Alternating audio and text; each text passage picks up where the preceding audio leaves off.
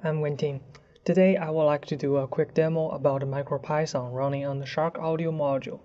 For those who don't know what MicroPython is, according to the official website, MicroPython is a lean and efficient implementation of the Python 3 programming language that includes a small subset of the Python standard library and is optimized to run on microcontrollers and in constrained environments. Basically, this is a bare metal version of the popular Python programming language. Let's first look at the hardware setup. This is, of course, the SHARC audio module.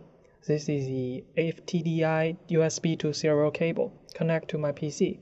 Here are two audio cables. One connect to my cell phone providing the music input to the board. Another connect to the PC being recorded into the video so you can hear the output from the board. The MicroPython has been flashed into the onboard flash memory. Here I have the serial terminal onboard on my PC. I can power on the board and we can see the MicroPython console here. And now I can use it just like a normal Python on a PC. For example, write a program to calculate the sum of 1 through 100.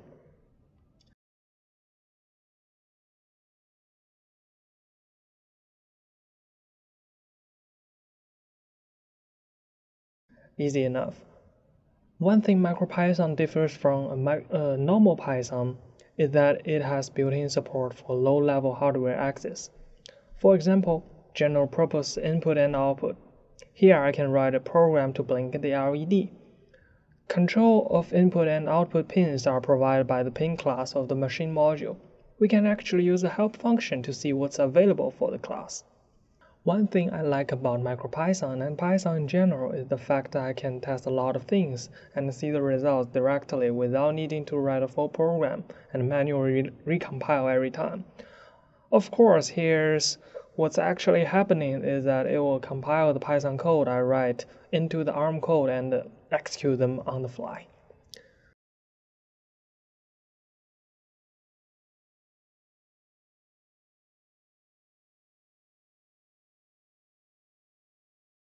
Next thing I would like to show is the capability of utilizing the DSP core of the SHARC audio module. The ST589 processor on the SHARC audio module has one ARM core and two SHARC Plus DSP cores.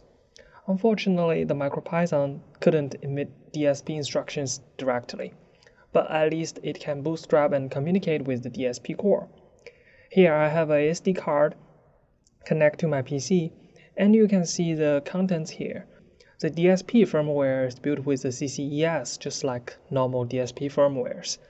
And now I'm going to plug this card into the SHARC audio module.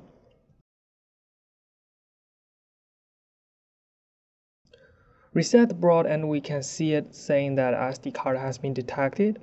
I can use the list directory to see what's on the SD card.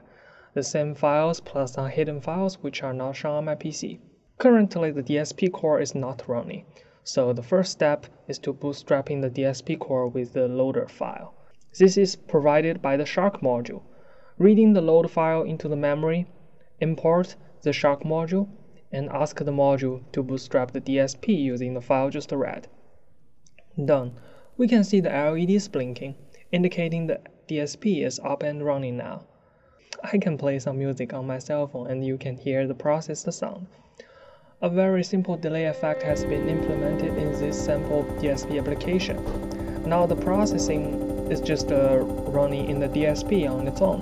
How can I control it? Like change some parameters. The source code is here. It's nothing more than telling the MicroPython where everything is. Now I can use the struct SHARC data to access various things. For example, showing the current DSP load.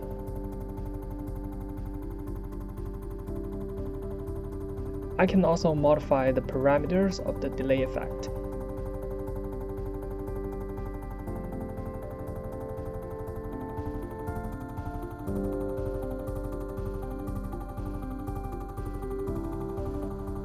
To be able to do this easier, I've also written a simple user interface in Python, allowing modifying the parameters by just using arrow keys.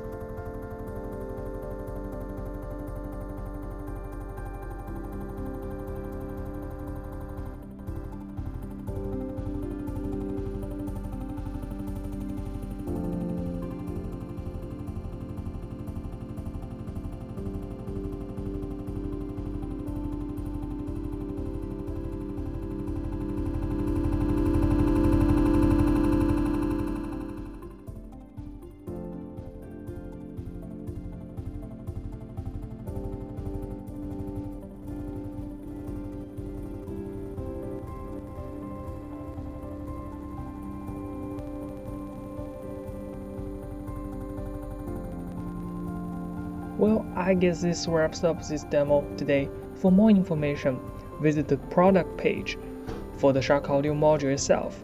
Also the wiki page for using the MicroPython on the SHARC audio module. Also the official MicroPython wiki for more general information about MicroPython. Thanks for watching.